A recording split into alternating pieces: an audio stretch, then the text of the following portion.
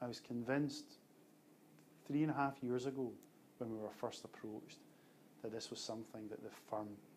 must go for. Saw it as being a once-in-a-lifetime opportunity to really enhance the brand of Harper Macleod,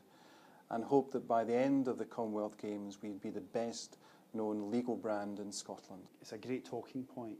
and it shows great interest to them that their advisors are seen as being the advisors to the largest sporting and cultural event in Scottish history. It's brought all of us together in the firm, working in a very collegiate way with common aims towards making the Commonwealth Games a success, and that's been a great opportunity for the firm. Our hope would be that we are able to take the skills which we've enhanced and experiences that we've gained from the Games in one of the most complicated contractual events that takes place within the UK,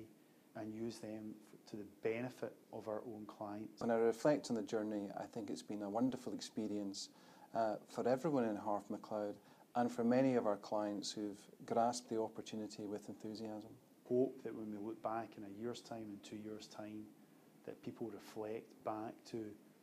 the Commonwealth Games as being just another step in the growth of Harper Macleod and the Harper Macleod story.